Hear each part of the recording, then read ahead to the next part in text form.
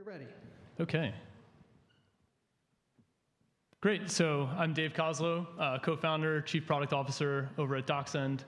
And at DocSend, we're dedicated to solving this really annoying, frustrating problem of knowing what happens to your documents after you send them to people. Oftentimes nowadays, what people are doing is you'll send off a PDF attachment in an email, and off it goes into a black hole, and you've got no idea. If instead you were to go and use a DocSend link and you send that out to someone, we'll tell you who's actually looking at your documents. We'll tell you what they're interested, sort of page by page, and you'll also retain control of that content. You can change out the document after you've sent it, and you can also restrict access at any point in time. So control and analytics for your documents. Kind of illustrate the product in action here, I'd love to go through a little bit of an example, if you will. If we can kind of put on our advertising exec hats for just a moment here, I'd like to show you an example. So let's dive in here. We've got a document on DocSend. This is a Super Bowl proposal. Suppose we're an advertising executive, and we've got an ad slot available for the Super Bowl, and we're interested in pitching a handful of airlines. So we've got Northwest, United, American. They're all in the consideration set here, but we've got no idea actually who we're going to be able to do business with. So we send out these personal emails. And instead of that awful feeling you get when you send something and you wait for a reminder to come up a week later that tells you, oh, hey, you should get back in touch with that person. You haven't heard back. The feedback loop starts immediately. So just kind of unwinding the history here over time, Brian from Pan Am comes in. He's the first to view the document, your sales pitch, and it actually turns out, oh man, he's only looked at a quarter of the document and spent 7 seconds. It's nothing more than a cursory paste through. So we know we don't need to spend our time with him. Anne, however, comes in from Eastern Airlines here. She views 100% of the document, spends over 2 minutes, and actually what we can do is dig through on the page-by-page stats here and really get a feel for what content she cares about. Armed with this knowledge, you know exactly what you need to talk about when you get Anne on the phone. And it actually turns out it's looking really good that we'll get Anne on the phone because you can see that she actually forwarded it here to her colleague, George. And you can see because it was from the same link. George also happened to look through 100% of the document, spend over 2 minutes. It's looking really good. Meanwhile, Lisa came in from Northwest. She spent not even a minute in the doc, so she's kind of looking like Brian right now. It's a waste of time. Lastly, we have Peter come in from Eastern Airlines. He also views 100% of the document, spends over 2 minutes. And now we know pretty well when we have that meeting, Anne's going to be there, George is going to be there, Peter's going to be there. And we know what exactly we should talk about because of those page-by-page stats. So I've talked a lot about the kind of links in DocSend. That's a real central component to it. So what happens here in the link creation dialog is you get all these rich settings where you can control whether the viewer is able to download a copy of the original, whether you have an expiration date or passcode protect. And this allows you to really stay in control as opposed to flinging over PDFs in emails. Let's talk about how to get docs into DocSend. We plug into all of your favorite cloud storage providers. As you can see here, we've got Box, Dropbox, Google Drive. And you can also update a document at any point after you've sent it. This means if you made a mistake or you need to change something, it's no problem. You just upload a new version, and then all of your links are pointing to that new version. I'd also like to dive in real quick to let's go right here. So the page-by-page stats, we actually go a little bit deeper than just showing you time spent. We'll actually show you for each link that's in the document, we'll also report on clicks on those links. So if you have links out to supplemental materials, you also get a feel at that deeper level of engagement, and so you know what you should talk about when you get that person on the line. I keep referring to this. We're talking about salespeople. We're talking about marketers, and it's also really useful for fundraising and recruiting.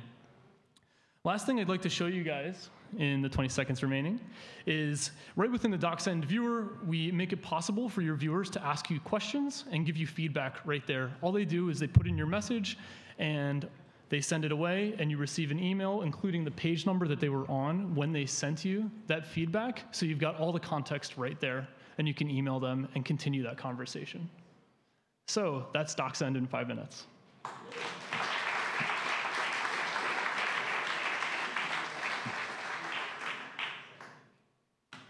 Very nice. Hands up high.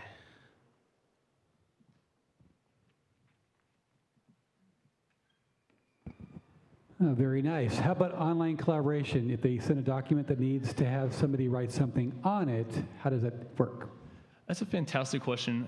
Actually, we view collaboration as quite a different use case. The documents that we have living in DocSend, we kind of regard as your finalized material that you're really using to communicate external to the business. There are lots of amazing solutions out there already for internal collaboration around documents. Google Drive is a wonderful example. Quip is a recent awesome example. And that's just actually a space that we're not playing in. And when we talk to our users about this, they really do prefer to have two separate systems. One where this is where the production content lives, and that's the stuff that's ready to send. And it's being communicated in PDF.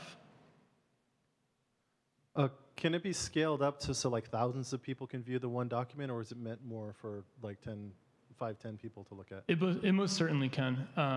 In terms of the document viewing experience, we've, of course, gone through great lengths to make sure that it renders very quickly and looks great on both web and mobile on any device. And we accommodate both the one-to-one sales-oriented use case as well as a marketing-oriented use case where actually you've got a DocSend link sitting on your website and it's generating new leads for you. So you can control on a per-link basis whether you require viewers to enter their email address or anything like that. It's actually great for, in that case, it's great for powering white papers. It's also, we've got companies using us as their recruiting posts online, just with a link, and then they'll get the email address from candidates and they can jump right in. Hi. Oop. Sorry, I can't even see you. Hi, I'm back here. Oh, hello. Hi. So that's a really great idea. I think it's really excellent for the user.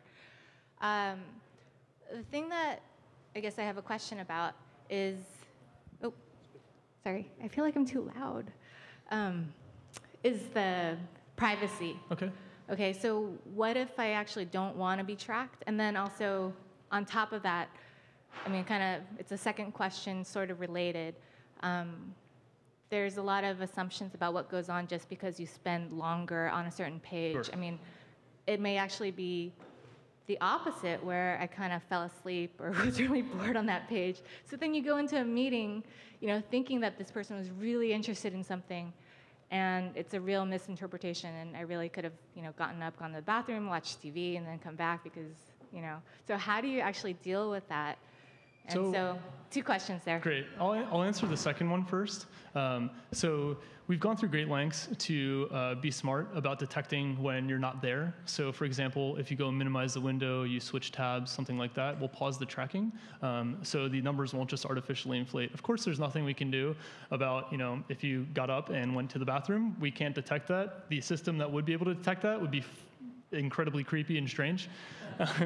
Basically have to do some sort of face tracking. But when going back to the first question that you asked, it's a wonderful question. And really what we're following here are just current norms around gathering user behavior. It's just like clicking on a link in a marketing email where, of course, that activity is tied together so that people know that you're more interested or not.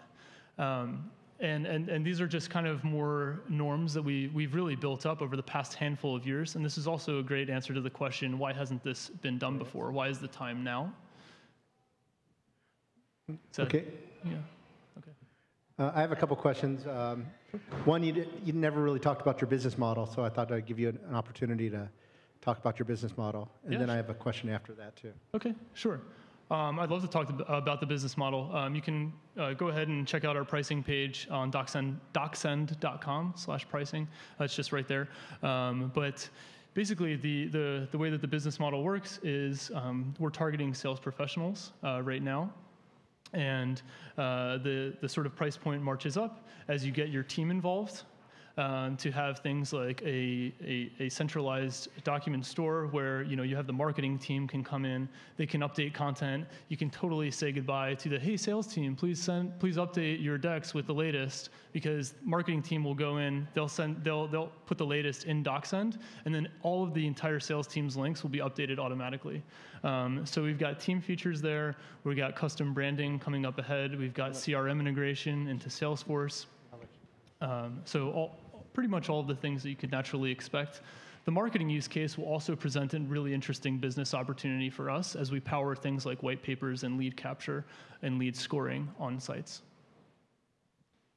Hi. Hey. Oh, hi. I've got Sorry. yeah, no problem. I've got a technical question. Let's say I upload 1 million of documents on your system. How can I index them and search for them? Sorry, could you repeat the question? If I upload a huge number of documents on your system, how can I retrieve one of them? As a user of the system? Yes. Oh, so right now we've got search. I ever so briefly showcased it right here, but there's a Super Bowl proposal right there. So it's super snappy. You can basically find anything. We're not indexing the textual content of the documents just yet, but that's actually an interesting idea and something we would definitely be considering. Hi, how you doing? Great. Over here. Sorry. Okay. So I'm a sales professional. I'm interested. You mentioned there are use cases for marketing in which you're doing lead capture, lead gen, and so forth. Is there a capability for the recipient to add data for surveys to be attached and have the same analytics capability to see, to basically capture that information from the recipient and then parlay it into a CRM, for example? Absolutely. We're actually working on that right now. Awesome. Yeah, thank you. All right, we're officially out of time. Thanks, guys. Nice work, Dave. Thank you very much. Thank you very much. And you're going to be hanging out. So if you want to corner Dave later, he'll be here. Cool. Thanks. Nice.